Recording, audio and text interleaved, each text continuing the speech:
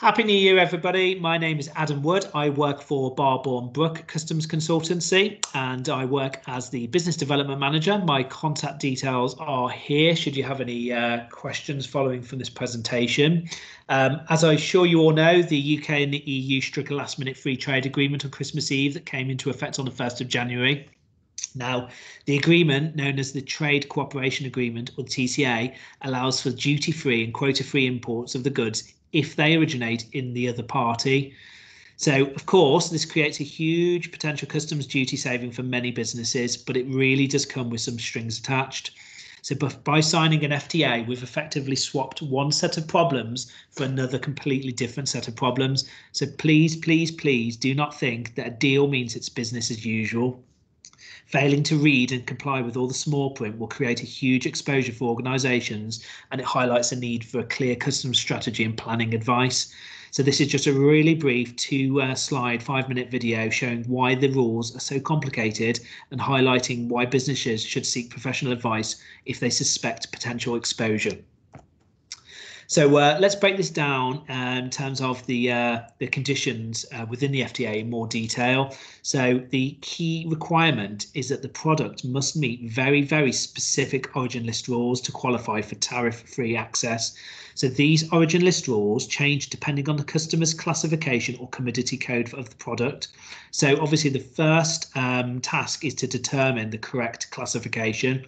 This is really difficult in itself as there's over 16,000 lines in customs tariff, each with their own rules and definitions, which are often at odds with ordinary or trade usage definitions, which just adds to the complexity.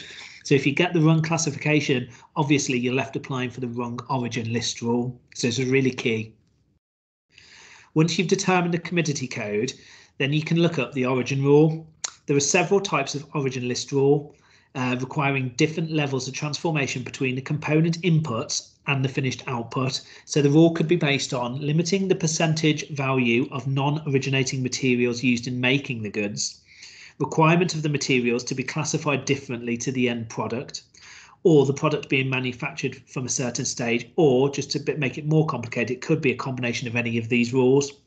So if that isn't complex enough for you, the FTA also includes several technical concepts that extend or restrict the scope of the origin rules. So these esoteric concepts include minimal processing, tolerances, segregated accounting, unit of qualification, specific sets and accessories rules, and cumulation.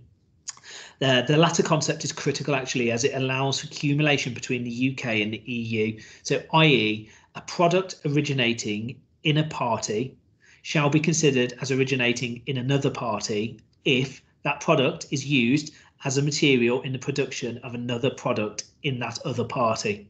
So this point gained public attention in relation to the EU's refusal to allow cumulation of the Japan FTA, which effectively frustrates all Nissan's cars in Sunderland qualifying for tariff-free access to the EU. So these concepts might sound very dull and off-putting, and they probably are, but they're also very, very vital. So once you understand the specific origin list rule that applies, you now need to turn to a detailed exercise of proving that it's met. This can require a deep dive into cost accounting in the case of value added rule, or how an engineering and supply chain analysis in the case of tariff change based rules. Any analysis often requires collaboration with suppliers, so please do not assume that something sourced from the UK or the EU originates there. It could have, in turn, been imported from somewhere else. It is necessary to gather and maintain evidence for when the customs authorities come knocking. I'm sure you all know, but the use of an FTA is subject to an audit-based control. Now, what that actually means is you need to keep records for years. Failure to satisfy an audit can result in additional duty demands, penalties, seizure of goods, and the liabilities can just snowball over time. So once this is all in place, we can turn our attention to the mechanism for making a claim. The importer must ensure that the customs declaration is filled in correctly to actively make a claim. They usually require the exporter to provide them with a specific set of words on commercial documentation. It is usually necessary for the importer to request this from the exporter, but really important point, if the exporter gets this wrong, then the importer can end up paying the duty. We would also recommend checks are carried out to ensure preference was in fact claimed. This is one of the most common mistakes we see when carrying out client reviews. It often results in lost savings, and it can be substantial. Although in fairness, there are steps that we can take as a customs consultancy to recover the position if this applies to you. So if that does apply, obviously keep in mind that there are steps we can do to help you out there. So I wanted to leave you with a checklist of actions that we recommend for both the importer and the exporter, and I'll leave you to read these. I won't go to each one, they're quite self-explanatory. As discussed, the requirement for goods to originate represents a significant burden of proof and should be documented fully. So any errors can lead to additional duty demands, penalties, seizure of goods and lengthy investigations. So we advise both importers and exporters to prepare in advance for any post-importation origin audits, and have outlined the steps here. So just maybe take a screenshot of that and work to that to give you a bit more clear advice as to what to do going forward. Now, given the complexity of everything I've just discussed, of the area in general, and of all the strings attached to the FTA, we would recommend that you take professional advice in order to maximise the benefits and minimise the risks involved in using this FTA.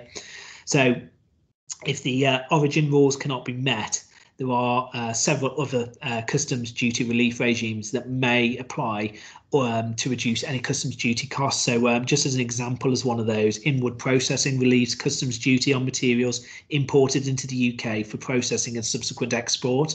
So many of these reliefs can be used in conjunction with an FTA to further extend the savings. So to conclude, a clear customs strategy has never been more essential, and I really can't stress that enough. Any grey areas around customs planning and the use of this FTA is clearly a grey area, and it can present a huge exposure for any organisation. So businesses should seek urgent advice if any of the above that we've discussed relates to their specific operations. Obviously, my contact details were on the very first slide. I'd be happy to answer any questions that come from you hearing this presentation, and yeah, look forward to speaking to you should you have questions, and thanks for your time.